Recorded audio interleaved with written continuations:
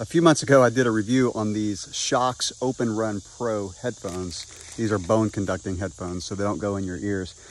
And I mentioned in that review that I use these for listening to audiobooks when I'm on gravel rides. And after months of doing that, I still really promote that. So this is for those of you who do kind of longer gravel rides or maybe even mountain bike rides. I'm one of those people where I like maximizing my time and I love learning.